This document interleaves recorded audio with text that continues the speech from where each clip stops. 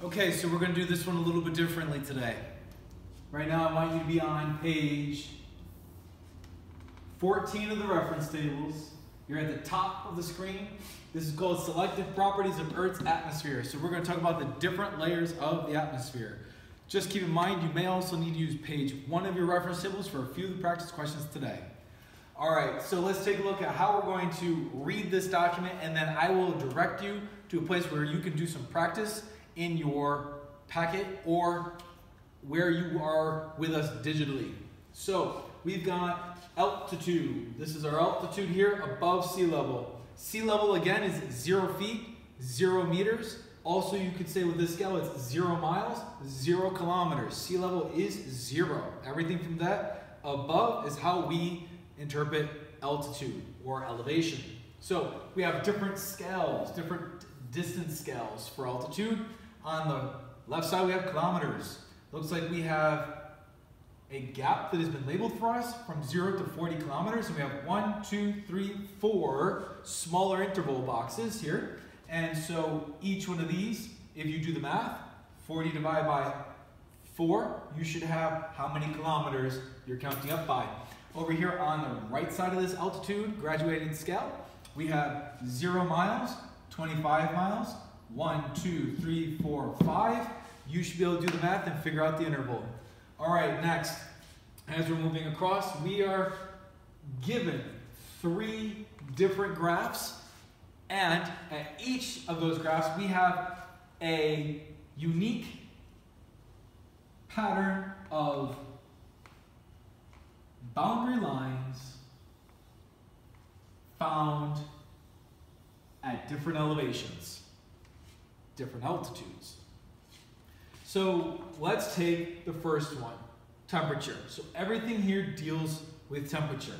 So altitude is going to be the y-axis, temperature is our x-axis for this graph line.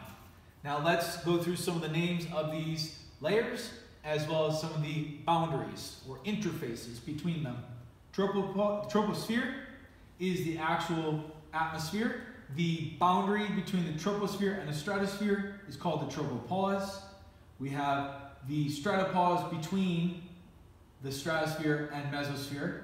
We have the mesopause between the mesosphere and the thermosphere. Okay. Now, if we are trying to figure out at what altitude these layers are changing, we are going to use these dashed lines to see where they intersect with the altitude scale. When reading off the temperatures, we're dealing with Celsius. We have several interval marks here. We have 0, an unlabeled, and a 100 Celsius. So we have 0, 50, 100. There are also a few that are uniquely identified here with temperature because they exist exactly at the pauses and have been noted for you. When reading this particular graph, let's zoom in, make it a little easier to see. So when we are measuring the temperature throughout the column of the atmosphere, we will travel up this graph line. So depending on what altitude we are, so for example, if we are at 5 miles above sea level,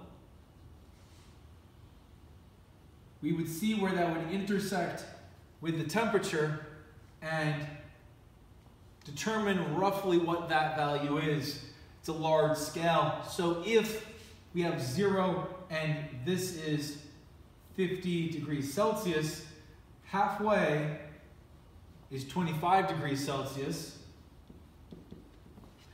This would probably be closer to 30 degrees Celsius. Or I should say negative. These are all negatives on this side. So negative 30 degrees Celsius. All right, now as we continue, we see that we have an exchange where we are crossing the tropopause. That gives us an absolute value of negative 55 degrees Celsius on average. And then the temperature starts to increase in the stratosphere. What most of us are not aware, or maybe you are, but didn't know that it was in the stratosphere, is that we have a significant amount of ozone in this area here. So there are indeed chemical molecules that can be excited by solar radiation causing there to be a temperature increase. I mean, it's not exactly balmy, it's not like the equator or anything, but it does raise us from negative 55 degrees Celsius up to 0 degrees Celsius. So we go from way below freezing to freezing, okay? I'd like to point out that ozone also helps protect us from UV radiation. We may talk more about that during climbing. Now, as we climb in altitude, we hit the stratopause. The stratopause, as I mentioned, is at 0 degrees Celsius, but the temperature depletes in the mesosphere because we do not have any more of those molecules available to us that can become excited due to solar radiation. And we decrease as far down as minus 90 degrees Celsius, really cold. And then everybody wants to know, why do we just expand and expand and expand in thermosphere? Because, Mr. Ryan, isn't all the air gone? And you know what? The answer to that is yes, it is gone. Practically, virtually gone. So why do we heat up? Well, it's not necessarily that there's air up here to be heated, but if you put a sensor or a probe or a spaceship or a human that's in an astronaut suit, you become the material that absorbs the solar radiation, and you have no protection of any of the atmosphere. So you are, in a way, unshielded from all of that energy coming from the sun, and it will take whatever material or matter is there and continue to warm it up until it gets, we're talking, boiling point. Okay, so that's why you tend to see astronaut suits, all rockets and satellites. They have highly reflective materials like we learned back in transfer of energy, and we need those in order to keep astronauts, equipment, ships cooler so they don't overheat. Okay? Let's move over to air pressure. As you can see, as we increase in altitude, the air pressure drops precipitously. So as we increase in elevation and we hit this data line, that value on the x-axis gets closer and closer to 0. Sea level is at 1 ATM, which is 1 atmosphere, meaning on average 14.7 pounds per square inch of your body, just like we learned in the beginning of meteorology. Water vapor works very similarly in that at sea level, it terminates at an average of about 40 grams per cubic meter. That's sort of our limit on the surface. And it decreases precipitously again down to almost no water vapor. Eventually, you get into the stratosphere, just mildly, or just the most minute amount of water vapor is present within this portion of the stratosphere. And beyond that, there is no water vapor. So that also means that in terms of weather, all the weather on this entire planet occurs in such a small, thin, 5 to 7 mile altitude. So now what I'd like you to do is to go to page 4 in the meteorology packet, where you have properties of the atmosphere. There are a good amount of practice that I'd like you to go through, and then I will share with you the answers. So now is a good time for you to pause the video and go to page 4 of that binder and begin your practice utilizing the skill that you are now just introduced to for our selected properties of Earth's atmosphere. If you need it, there is one section on page 1 that you may need in order to complete your questions.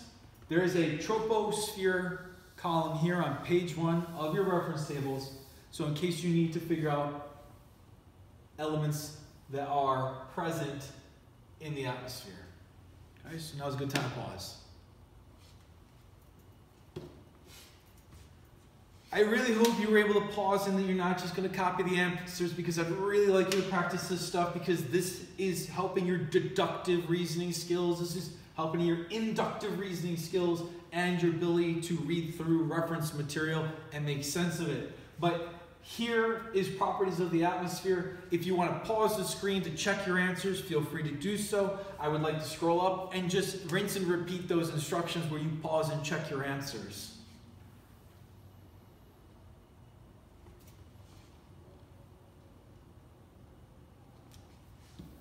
All right, so our next topic that we're going to start is station models. But for today, that's all I have. If you have questions, you have concerns, feel free to leave a comment below in the video so I can get back to you, and hopefully I can help you understand this a little better, okay? And be sure to check Google Classroom and WebEx for any resources that you may need. Bye.